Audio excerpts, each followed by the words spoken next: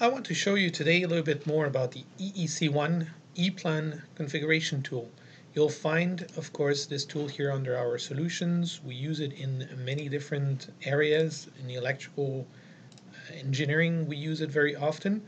It's a tool that allows us to pre-configure our design. So technically our daily challenge is, if I look at this small presentation here, it's always to get it out in a shorter time, get it out at a lower cost, and eventually at a higher quality. Is that possible? Some people will show you these kind of graphics here, fairly complex, you can see, made in Germany. I'll go with something very easy. Today we have some portion of the schematics that are reused, and we have a lot of individual engineering. It's very easy to understand that if we increase the reuse, we can shorten our design period, and if we have less individual engineering, then of course we gain in time and in delivery time. So technically a regular project as presented today, sales are done, we start our engineering as soon as possible. At one point in time we have a production that starts.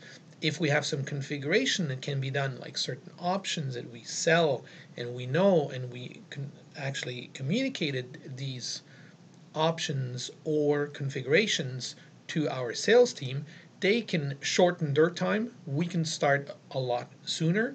And of course, what we gain is we gain time, and obviously we gain and increase our quality, because this reuse is, of course, better than when we have individual engineering. Now, shown in simple ways, I'm going to switch over to EPLAN. So in EPLAN, we use very often macros. Macros can be small portions like graphics, they could be complete circuits, they could actually be circuits that are combined together, like just a motor, another set of motors. And usually when the users place them, they just place a macro like this. They pick whichever they want, let's say filling. They have a certain variant, click on the tab button, place that variant, then go back, pick another macro, they pick the variant they want, they place it, they go down to, let's say, some power, they place some distribution. Here we can use the X and Y, place it. It numbers, of course, all the devices automatically. We don't have to do anything there. The wire numbers will get numbered automatically. That's all nice and dandy.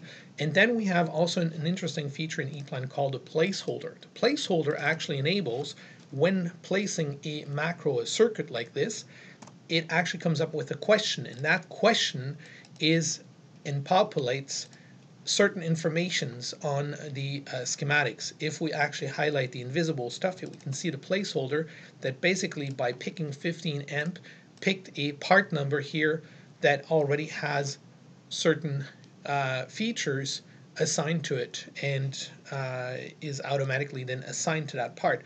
We can even push the placeholder a little bit further when we actually handle motors. For instance, here we have a motor that has the capability of assigning all kinds of different parts and informations based on whether we pick 0.5, 40 horsepower, 1 horsepower, 3 horsepower.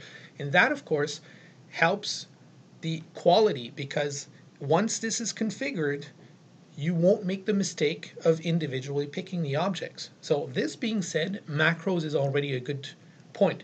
Now, to shorten the sales process, what we try to do is to actually come up with a configurator. It's basically an Excel-based tool called the EEC One.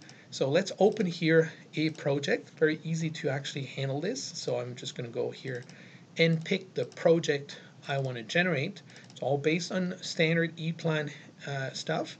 So here's the filling package. And this is a little bit the view of it. We are picking different macros. We are placing them on some pages, so we have some information here.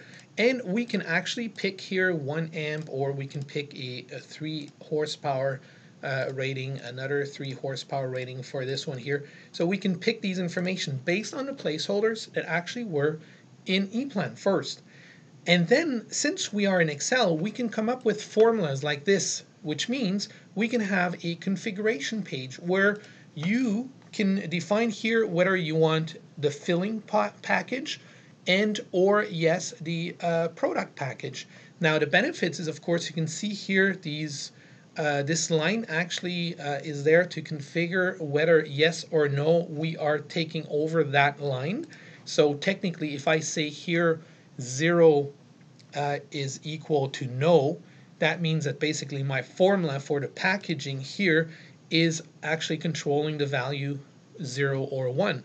Now in other cases we are looking at maybe some text like yes, no, whatever. The configuration is completely totally open, and this is what you actually give to your salespeople. So the salespeople would actually pick the options and pre-configure for you this portion, and all you'd have to do is just hit here the generate button.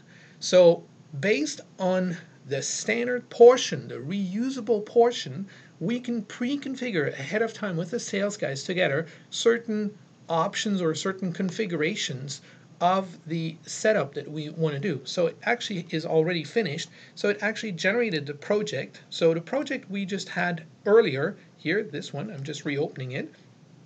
We will now see that we have actually only the filling portion, although before you saw I introduced the two different macros.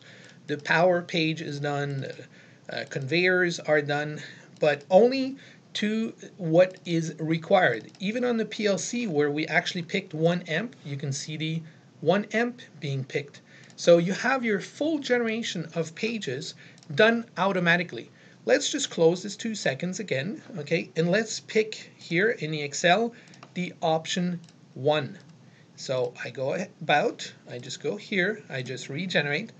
It takes a few seconds. You can see that in this line here we have some exclamation marks that are gone.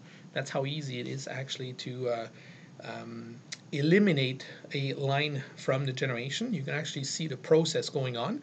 It is done. I go back to my EPLAN project, and now you will see that because I picked the packaging, now I have the packaging here that was introduced. On the motors, I will most likely find more motors being generated. On the turntable, I have this additional turntable that was there. So everything is updated. Even the PLCs are now complete, whereas before we had some holes. So this is the EEC One. It can also handle Pro Panel, like the panel layout of your pages doesn't have to, because you may actually now take this project and just create, as usual, new pages and additional pages. This is the individual engineering that is up to you. Again, you can insert some macros, everything. Your reports in EPLAN, as you know, are always up to date. So the bill of material, don't even worry, it is up to date automatically, because we had in the template already predetermined all the different reports that we are looking for and where you want to generate them. So this is done automatically. At the end of the day, you are a lot faster generating the same project that before took a little bit more time, right? So here we are now a lot faster in this curve, and the quality is higher. This was the EEC One, so the configurator. You can go and check it out. We use it for different industries. Very, very interesting.